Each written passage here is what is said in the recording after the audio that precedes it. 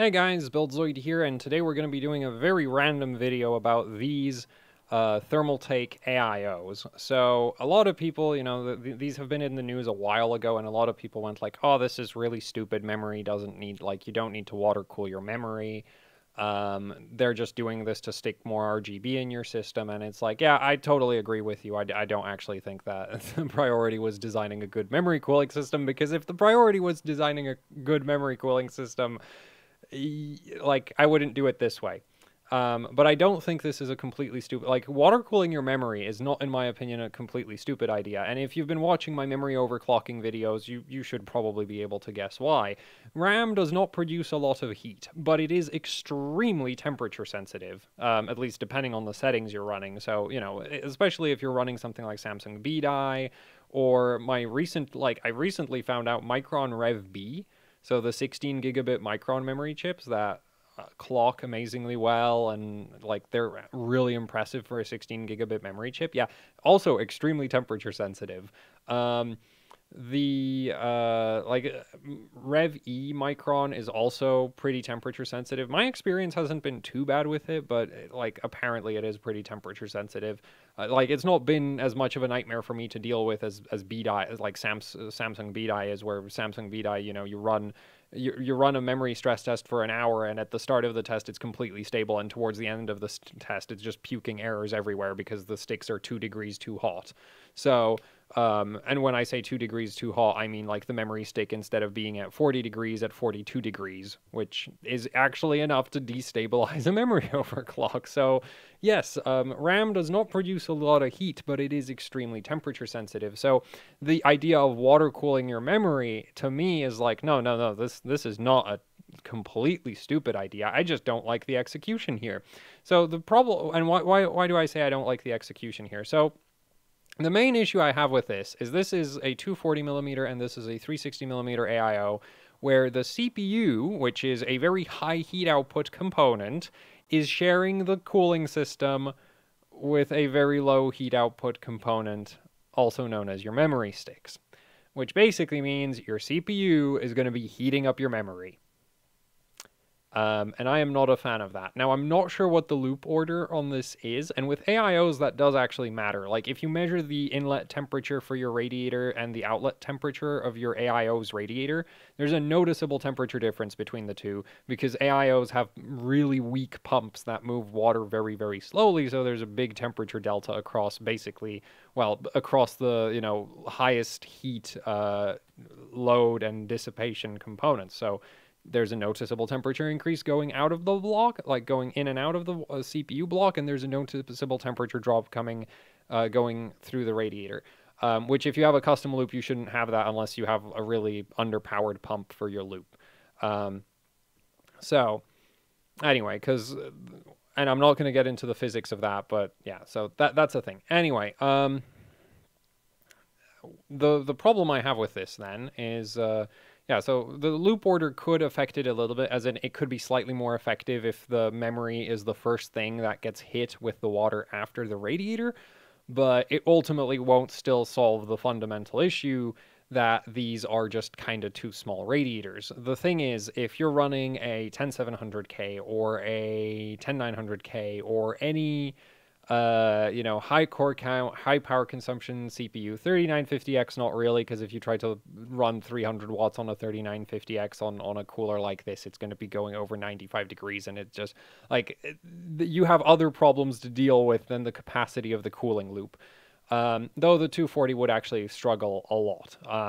Yeah, the 240 with a 3950X would actually upset your memory. At the same time, the funny thing is, in my experience, the temperature sensitivity of memory seems to be more tied to the operating frequency than the absolute settings themselves. So something like 3800 CL14 is much less temperature sensitive than, say, equivalent equivalent timing tightness, but 600 megahertz up.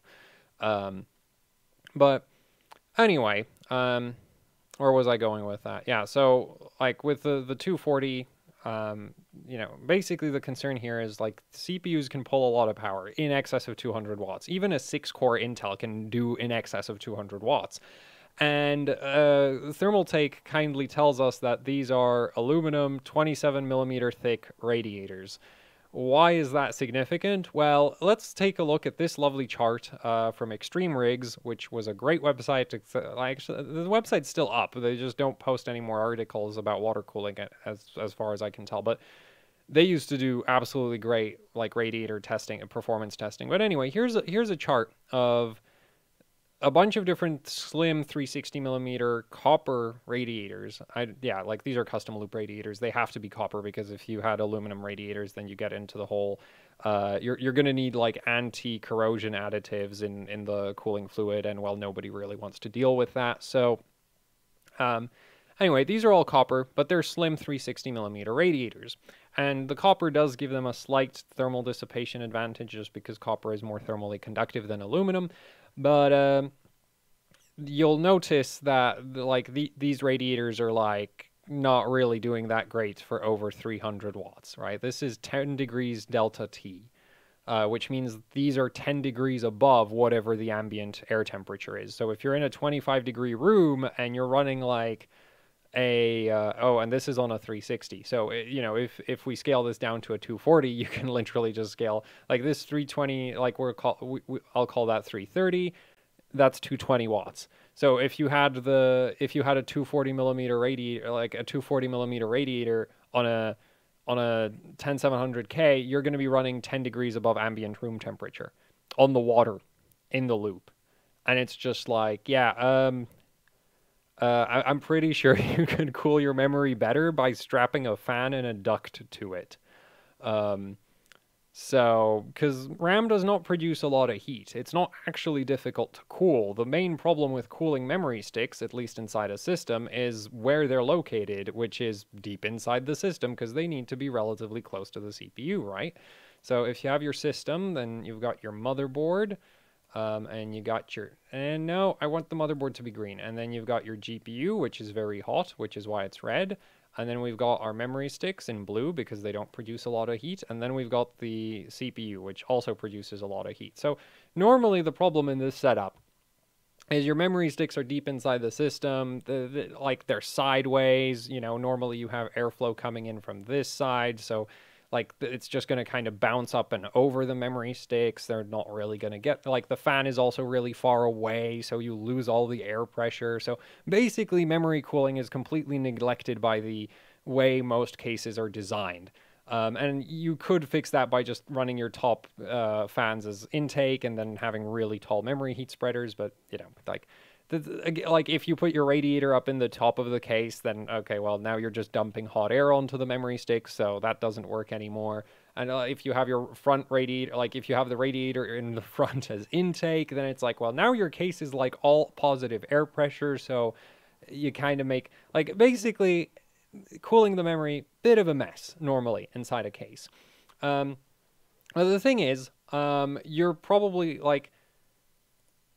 so the problem I have with this is just like you're probably going to be able to cool the memory just as well by just, you know, getting a duct from the front and a fan to just cram fresh air onto the memory sticks compared to, you know, having this. Because if your CPU is under full load at the same time as your memory is under full load, like your memory is just going to get cooked by the CPU. So you've not solved anything. Like it's still going to run relatively warm, but water cooling does give us the, you know, incredible flexibility of having our heat dissipation wherever we want, right? Like that's the main benefit, is you can stick the radiator wherever you want. And so basically my idea here is, like, the problem here is not water cooling the memory. The problem is you're water cooling the memory with the same loop that's cooling the CPU, which can be potentially extremely hot. So my solution,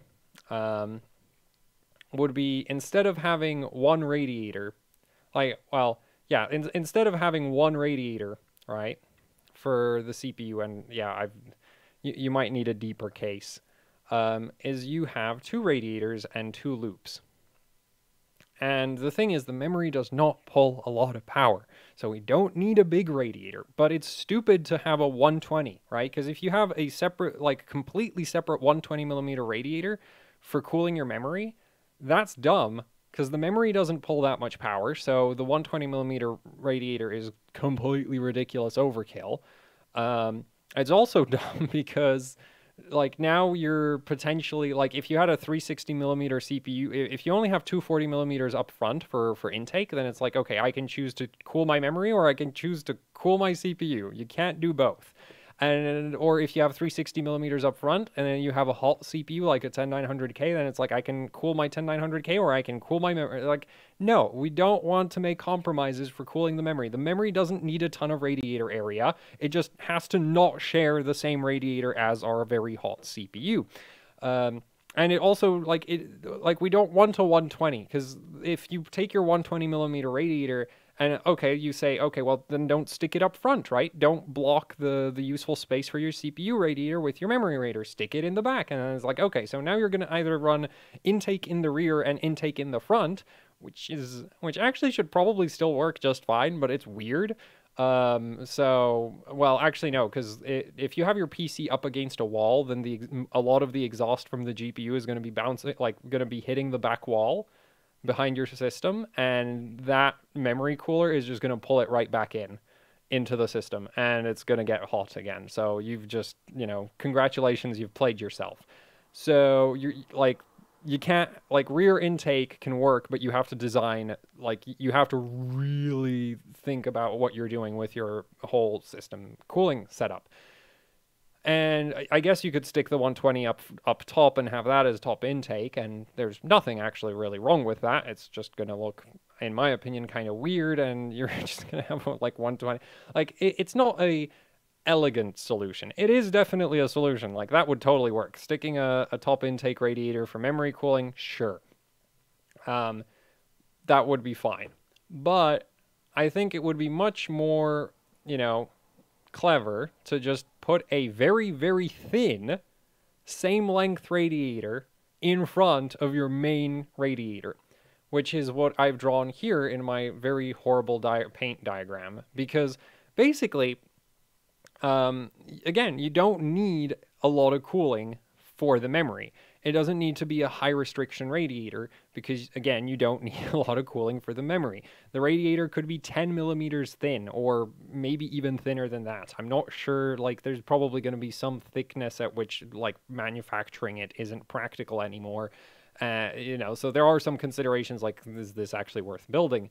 But you could stick at the same time, like these days we have a lot of cases which have like a lot of space up front. And I think if you're targeting this specifically at enthusiasts, like actually Thermaltake makes cases. So Thermaltake could actually use it to their advantage where it's like our cases have enough front space area for this, like, because the thing is, like, you would keep your standard thickness 27 millimeter AIO rad. Like, we are not slimming that down. I don't like AIO, like, bigger radiator, better radiator. We are not making the main radiator any thinner. Like, no, this is not getting any thinner. 27 millimeters is already, in my opinion, very thin. So, you go with you keep your 27 millimeter thin AI, like, main radiator, and in front of that, you have a 10 millimeter or maybe 7 millimeters might still be, like, again, I don't know how difficult it would be to produce a really, really thin radiator. And at some point, maybe it would be better to have, like, maybe you could split it down. Like, what other option I'm thinking is, like, so, actually, yeah, you could fatten up the main radiator.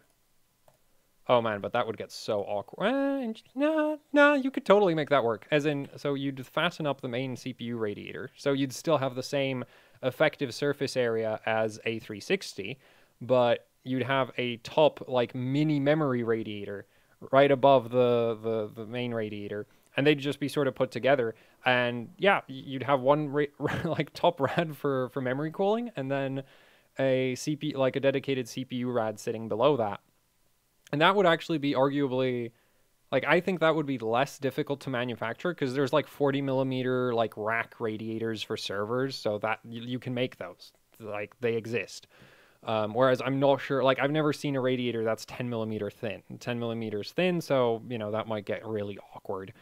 But again, I don't know. I don't actually manufacture anything out of metal, so maybe a 10 millimeter or even a 7 or a 5 millimeter radiator would be totally doable. And the thing is, so either way, basically my idea is, instead of doing what Thermaltake's done here, where it's one loop and you have one radiator having to handle the, 300 plus watts of whatever CPU, like, because the thing is, let's say you use this on an X299 build, which actually you wouldn't because it only comes with one block. They should make a variant which goes that.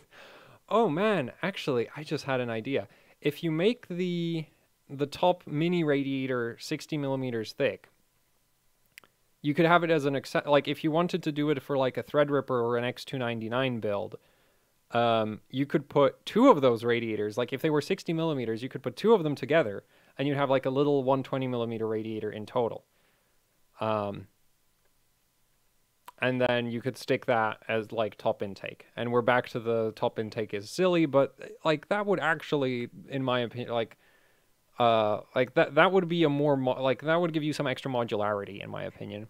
And then you just need some kind of like airflow blocker to go where the now missing memory radiator is, because yeah, like because the thing is, if you just have the fan overhanging the radiator, it's going to leak a bunch of air pressure and you're going to lose efficiency.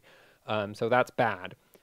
But yeah, if you just block that off, then it might cause maybe a little bit of noise, but like it might also, like there might be some weird interaction with the air coming off of the fan if you just completely block that portion of it off. But it should like it would be better than leaking air pressure, and as far as I'm concerned, from a cooling perspective, definitely better than leaking air pressure by not blocking up the place previously occupied by that 60 millimeter memory radiator. Though I guess you could also just have the second memory radiator with like 60 millimeter fans are awkward to get. So no, gluing two of the gluing two smaller radiators together, much better idea in my opinion, to make like a single 120. Anyway, yeah. So basically, we need a mini water cooling loop for memory, and it could be like modular with what Thermaltake is already doing. They could thicken up the main radiator to compensate for the height they lose. Because you'd be going from like, instead of a 360 CPU radiator, you'd be down to like a 300, which I just kind of like, which again, like it's a custom radiator, and if this isn't very popular, then the cost is going to be not great because low volume, but like 360, wait, what am I doing? 300 divided by 360. Oh, I did it backwards. 360.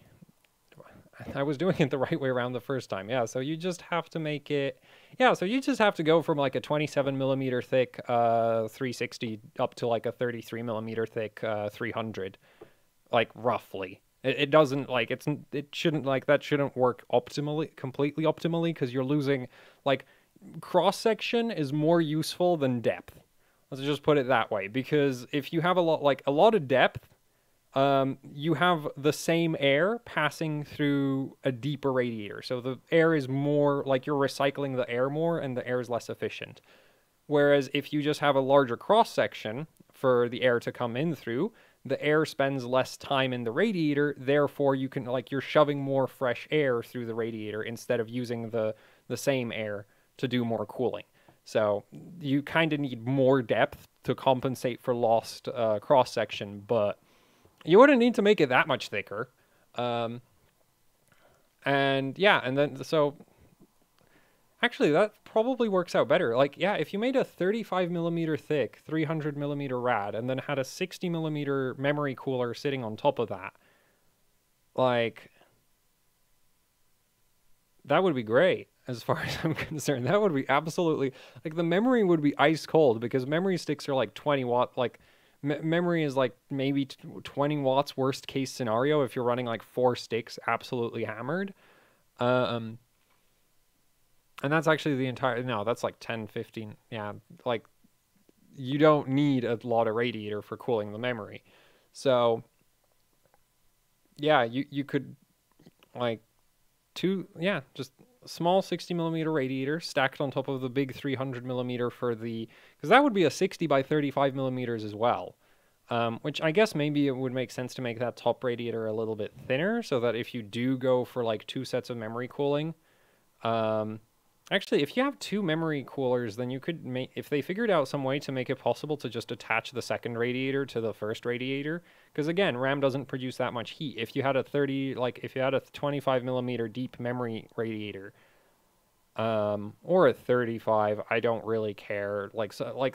I'm just, that this is all very, very rough. I'm not like, but I'm just thinking like, the main thing for me is like I don't want my memory like if I was interested in actually, well, I'm not going to actually buy something like this because I run test benches. I'm just going to throw a fan at my memory sticks. But if I was serious about getting something like this, I don't want my memory sharing its cooling system with a 300 to 4 like the thing is if you get into the HEDT CPUs, Threadripper is 400 watts plus if you overclock it.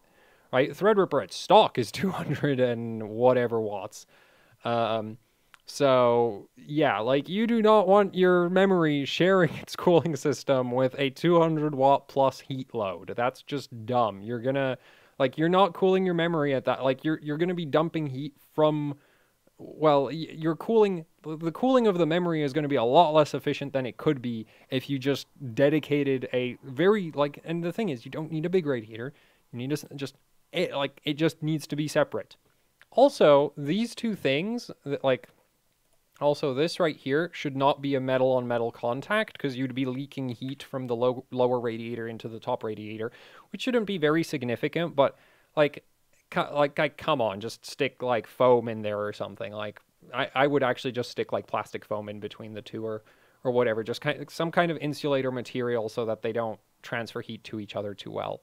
And yeah, and I think that would be like you could do like crazy B-die memory, like you could run slightly more aggressive memory overclocks on B-die, various Micron chips. Hynix DJR, as far as I know, should also scale with temperatures. So literally any memory stick you can think, like the vast majority of memory is somewhat temperature sensitive. It's very rare that you have a memory stick that doesn't care at all about temperature. There are some memory sticks where they have a very sweet spot temperature, which say a lot of B-die has that, where if you make it too cold, it stops working. If you make it too hot, it stops working. But if you keep it at exactly somewhere between 20 and say 30 degrees, it tends to be pretty happy. And it's just yeah, so this isn't a stupid, this is like the beginnings of something that would actually be really cool for memory cooling. As far as I'm concerned. Though at the same time, I think this isn't I don't think anybody's ever going to implement anything like this. I also don't think this is ever going to get this is this in its current incarnation, in my opinion. Yeah, it's a pretty lame RGB gimmick where it's just we wanted to water cool the memory sticks, but the memory is also shared. No, don't put your 20 watt heat, don't take your 10 watt, 20 watt memory system and hook it up to the same cooling system as your 300 watt CPU. That's just no good. Right? But again, I think Thermaltake, as far as I'm concerned, are primarily doing it to stick more RGB in your system. They're not actually concerned about cooling the memory, but and the thing is, they also sell memory sticks, which, as far as I know, currently they only sell Hynix-based memory sticks, which, again, I've not tested any DJR, but in my, from what I know, V-Die and, from my most recent experience, Micron Rev B, which is funny how both of those ICs have a B in their revision labels, and they're both extremely temperature sensitive, but still, it's yeah, this could be taken a lot for, I don't, the thing is, yeah, shame that Thermaltake doesn't sell those memory chips, because if they sold those memory chips, then they could also have, I don't know how far you'd want to push it, but you could have, a second XMP profile, on your memory sticks that is only validated for up to 35 degrees or something, right? Which, you can't have that on a normal memory kit. For a normal memory kit, you have to have XMP profiles that work well over 50 degrees, because normally if you don't care about cooling your memory sticks, they're going to go over 50 degrees. That's just kind of what they do, and that's fine. It's not going to harm the memory stick. You can't run the same overclocks at 55 degrees as you can at 40 or at 35. So you could have like a extreme cooling memory profile built into the memory stick, and then have that profile where it's like this profile only works if you also have this cooling system, or I don't know, sell the memory with the cooling system. You could go even that far, right? Like I don't know, like, but like I like the like this isn't as stupid as it seems. I just don't like the implementation. So yeah. Anyway, that's it for the video. It's just kind of like, yeah, Oh, and actually, if they wanted to take it even further, you could get a Peltier onto the memory side of things, and then you'd actually probably and you'd need a bigger memory radiator, but you could chill the memory sticks to just like a couple degrees, like at to ambient temperature. Again, you wouldn't want to push them below, like you wouldn't want to push them below ambient temperature because of the like potential condensation issues, but you could totally hold a kit of memory at exactly ambient or like 1 degree above ambient. There's not really any reason to do that. Just like keep the memory sticks at exactly ambient temperature, and it's just like, if you want to run like for BDI, that's gonna be like 50 more megahertz. No, I think it would be cool. I think something like that would be like the Peltier thing, not so cool, but like if you got the initial, water loop just for the memory thing set up, then adding a Peltier to the memory cooling would not be very difficult. In fact, you could add the Peltier to the cooling with this setup and it wouldn't be a problem, because the Peltier, it would actually, the Peltier would upset your CPU. Basically, I do not believe in sharing cooling systems. Like, I am very much not a fan of having one thing cooling multiple hot components, because it's just like, but now you're making the other hot component hotter by introducing extra heat from this other random piece of stuff that it's like, no, give it its own give it its own cooling system. Or get an even bigger radiator, which, well, I guess you could make the radiator thicker again to compensate. Like, yeah, if you made the radiator thicker to compensate for the extra heat output of the Peltier, then you wouldn't really have that problem. The thing is, again, it's just like the 27 millimeter radiator. The reason why like Thermaltake is using that is a standard radiator size. So I don't know, like I'm saying, oh yeah, just make the radiator a couple millimeters thicker. It's just like that could easily add a significant amount of cost to the manufacturing, because it's just like, nobody makes radiators in this size. This is completely stupid. Why would you want a radiator that's not the standard 27 millimeters thick? What is wrong with you? It's like, oh, and you only need 100 of them? And at that point, you don't even want to know how much they're going to charge you. So yeah. Anyway, I'm just gonna like that's all I have to say at this point for this video. But yeah, like this isn't like, I'm just gonna end this video, because like at this point I'm just going in circles with my thoughts. So thank you for watching. Like, share, subscribe, leave any comments, questions, suggestions down in the comments section below. What else was there? If you'd like to support what I do here with actually hardcore overclocking, I have a Patreon. There's a link to that down in the description below. It helps out immensely if, like getting supported through that. And then there's also the AHOC Teespring store, where you can pick up shirts, stickers, posters, the usual YouTuber merch, which, same purpose as the Patreon. It helps out immensely with running the channel. So yeah, that is it for the video. Thank you for watching, and goodbye.